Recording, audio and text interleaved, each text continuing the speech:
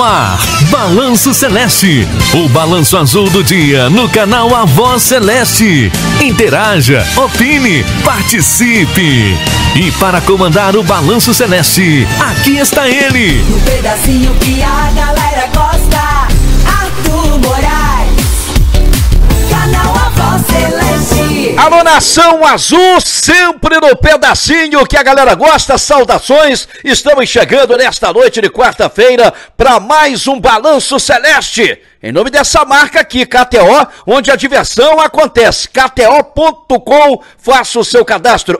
E utilize o meu cupom CELESTE para você obter 20% em bônus no seu primeiro depósito até R$100. Nossos agradecimentos aos demais parceiros que aí estão no rodapé dinâmico de mais um Balanço Celeste. Cruzeiro trazendo da Colômbia 3 pontos na bagagem, a primeira vitória neste grupo B da Copa Sul-Americana. E eu destaquei no título do meu comentário pós-jogo, cumpriu a obrigação e deixou o torcedor com esperanças de classificação. Por que não? O Cruzeiro terá agora 2 jogos nesse mês de maio em casa, encerrando essa etapa da competição, dia 16, União La Calera, e no dia 30, Universidade Católica. É torcer pelo tropeço dos concorrentes para o Cruzeiro ainda assegurar a classificação.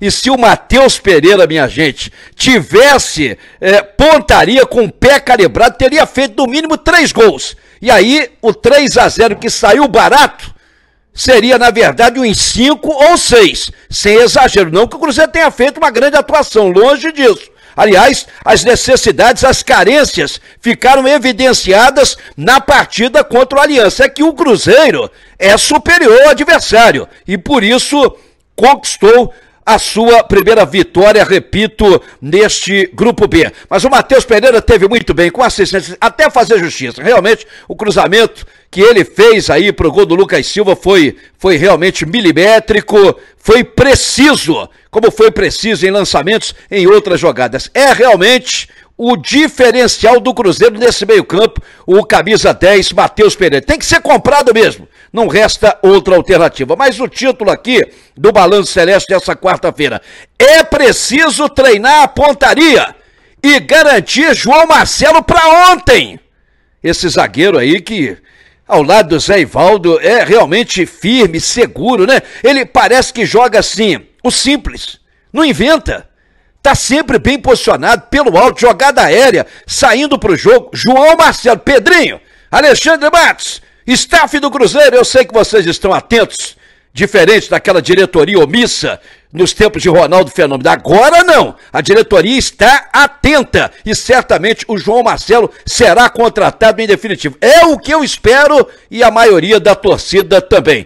Não é isso? O que mais que a gente vai falar aqui? Já falei, assim, Barreal, aprovado?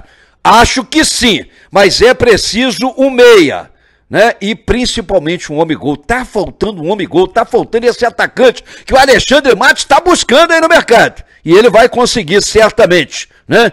E, aliás, nem precisa mais cobrar, porque o Pedrinho e o seu staff estão atentos, estão prometendo realmente bons nomes, ou até grandes nomes, pelo que se comenta aí, meu Deus do céu. Gente, deixa eu falar aqui da Câmara Municipal de Betim, que criou a Procuradoria da Mulher, acolher, ouvir e orientar. E o principal objetivo é garantir um ambiente seguro e acolhedor para todas as mulheres. Isso por meio do diálogo, orientação e encaminhamento para os serviços adequados. É mais um setor da Câmara Municipal de Betim promovendo apoio, dignidade e fortalecimento para todas as mulheres do município. Muito bem, tá aí então a Câmara Municipal de Betim, como sempre, cumprindo a contento aí o seu dever, o seu trabalho. Bom, Cássio tá em evidência o nome, hein? Goleirão lá do Corinthians. Já foi sondado. Se tem proposta ou não, bom, o Cruzeiro tem uma diretoria agora competente, finalmente. Será que Felipe Coutinho vai se tornar uma realidade? Eu sei que o Cruzeiro tá buscando 4 ou 5 reforços. Isso aí é público notório. O Pedrinho quer. É goleiro, é zagueiro, que seja João Marcelo, que venha mais um. é jogador de meio campo, é um jogador para beirada de campo lá no ataque e um homem em gol. Esse será fundamental. Se será Davidson ou não, se o torcedor aí, a maioria aprova ou não aprova, pelo menos essa diretoria, ela está antenada, radar ligado, em busca de nomes, porque realmente o Cruzeiro vai precisar para o restante da temporada, para a competição que é o brasileiro, que é longa, e quem sabe o Cruzeiro tenha futuro ainda em termos de Copa Sul-Americana, buscando a sua classificação. Mas eu quero aí o seu palpite, dê o seu pitaco, o seu like aqui no Balanço Celeste. É preciso ou não treinar essa pontaria, botar o pé na forma, hein, gente?